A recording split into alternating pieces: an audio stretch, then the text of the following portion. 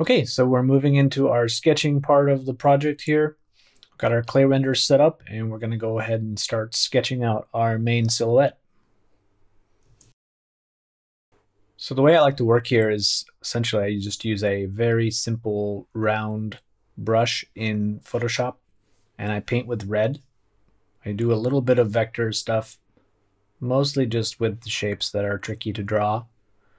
But overall, I'm keeping things super loose, super sketchy, and rasterizing everything. And really, the reason behind that is so that I'm not distracted by any kind of color or value or anything too refined. And it allows me to focus on that main silhouette. That's going to give me that primary form that will inform the secondary and tertiary forms down the line. So getting the structure going here, some crosshairs, the outer silhouette sort of started, and I'm just positioning things so I can have something to paint around. So starting to chase the form, there's sort of this undulating pulse that's going to come from the bottom, and I'm creating some vector circles initially that I'll be scaling down, duplicating, and moving into situ here. I'm thinking about the design in motion, mid-motion essentially. Where has it been? Where is it starting? And where is it going? It's always important to structure your design this way and not get trapped into a static design like we talked about before. Again, not worrying too much about how it sits in perspective. I don't need to finesse it all that much. This is about moving quickly. I'm arranging these pretty fast, rasterizing them together and then flipping it so that I have the subsequent globe design sort of formed already.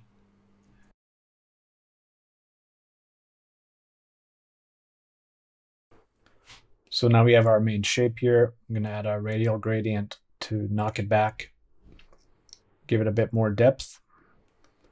And I want to keep pushing this idea of it having layers.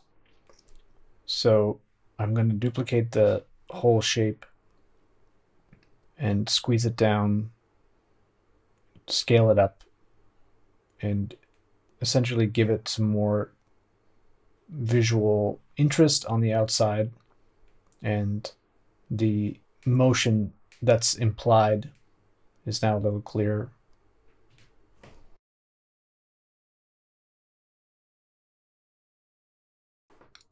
Starting to draw some point cloud type details on the outside, and I'm not very worried about what the final shapes are going to look like here. This is more about generating a structure for me to reference later on.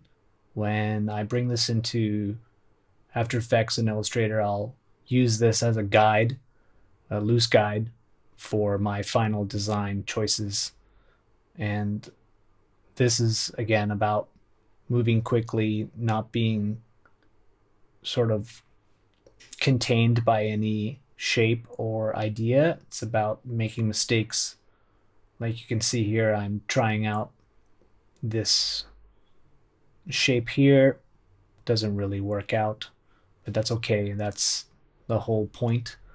And I end up moving away from this sort of crosshair idea here and go back to my original design. Moving things back into place, duplicating our triangle here and placing it below.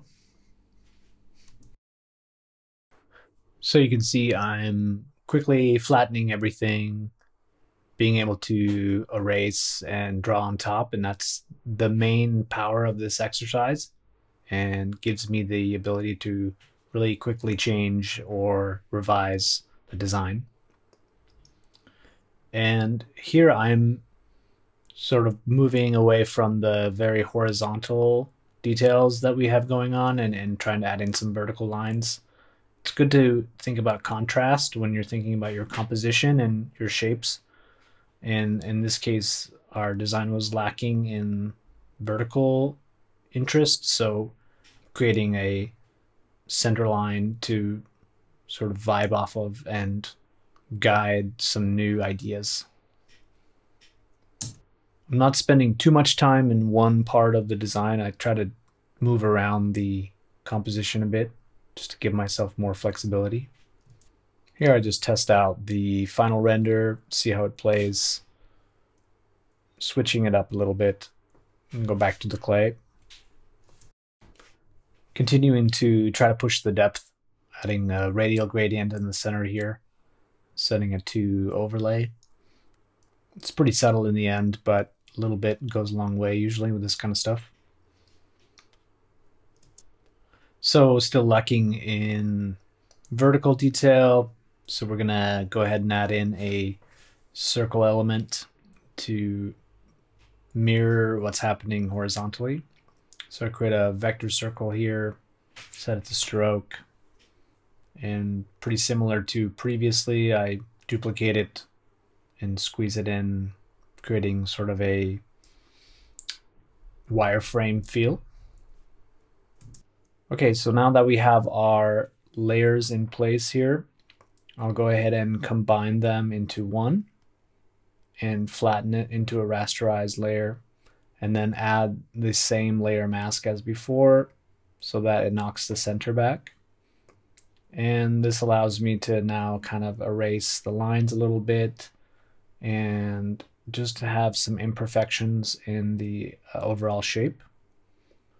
So now we duplicate the main shape that we have here and use the transform warp to create a little bit of a varied shape from our other circular shapes that are in our composition.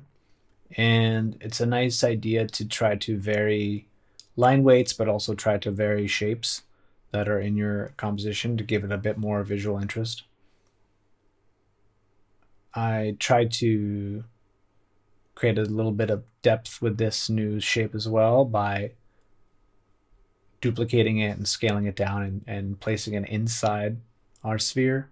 It's pretty subtle, but these kind of things kind of help the overall look and feel.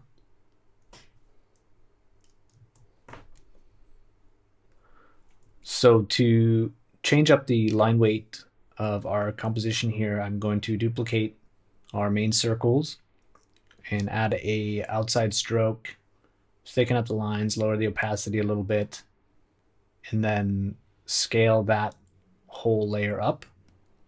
Again, I rasterize the layer style so that I can affect it with the paintbrush. Just getting it into position here, and then I mask the whole thing out and then just start painting in the details. And what I'm doing here is suggesting motion, I'm suggesting movement, and you can see just from very simple strokes and very simple additions here, I can create a much more dynamic and interesting looking piece.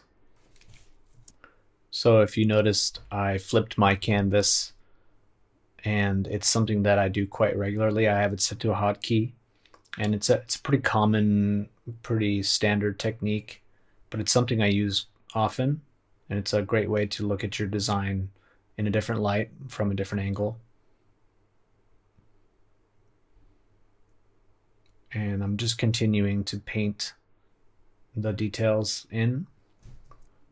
I had a circular marquee here with a gradient from above and below, a radial gradient from above and below to imply a little bit more depth. I'm gonna blur out the layer quickly here to give it a bit of a halo effect. You'll notice I'm always zooming in and out as well, making sure things are working properly. And here I'm going to go ahead and quickly do a color test on the render. Trying not to look at one thing for too long, and then just kind of as a gut check, making sure things are working. And I'm liking this. This feels kind of cool, kind of retro. So I'm happy with this so far. So I don't need to keep this or anything. I can just toss it and go back to our drawing. I think we're getting pretty close to being done with this. I'm gonna do a little bit of housekeeping here and adding a label for my own organizational purposes. As we move down the different states, it'll be nice to have them labeled. And it's just kind of good practice. Again, no one's really going to see this beyond yourself, but it's a good idea to be organized.